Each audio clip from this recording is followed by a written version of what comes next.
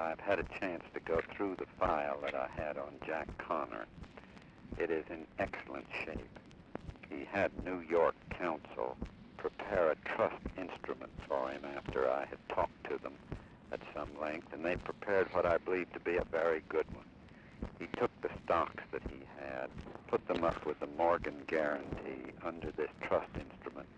They had the right to invest and reinvest and sell all during the period of his tenure as Secretary of Commerce, and they were not to notify him of what they did. And that worked out all right for Commerce.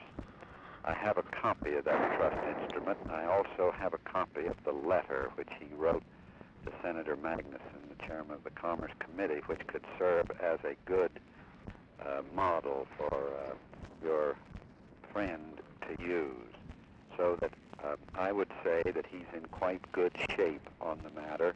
Even in the Connor situation, he had more stock coming from Merck, and so arrangement was made that when that stock was issued as a bonus plan, it would be sent directly to the Morgan guarantee under the trust instrument. He had further complications of serving on some very important boards like General Motors and General Foods. He resigned from those.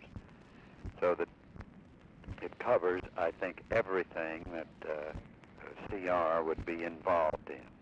Now, what I think that CR should do, I think, one, we've settled the question about whether or not he can work this out, and it seems very clear that he can. I think he should have his New York lawyer, and I'm sure he has one of those good New York law firms, handle the matter for him. It's better for it to be handled there, I think, than for our firm to handle it. And if he would go to his lawyer in New York and say, after you've made your announcement, say, here's my problem. If that lawyer called me, or if C.R. Smith wanted to come to me first, I would run off a Xerox of the Jack Connor situation, and he'd have it very much in hand, and they could tailor it to fit his particular situation. That's good. What I'm saying is, as far as he's concerned, I believe we can give him the green light. Good. Second item. Tomorrow and Friday is this month's meeting of the President's Foreign Intelligence Advisory Board. I have told the board that I will be there for the first hour tomorrow, and then I cannot stay through Thursday and Friday. I just am so pressed and harassed. They understand that. There must be a new chairman of the board. I have polled each member of the 9-man board. Their vote is unanimous that the new chairman should be Max Taylor. It's a very natural selection. Sure, it's excellent. He has a great interest, he makes a great contribution, and we've learned that the chairman must be a Washington man. When Killian was chairman, it really didn't work very well because he lived in Boston. Second, also helps a lot if the chairman has a personal relationship with the president. Sure. It'll be helpful to you because it keeps him up with every development in the intelligence field, which also keeps him very well informed through this difficult time.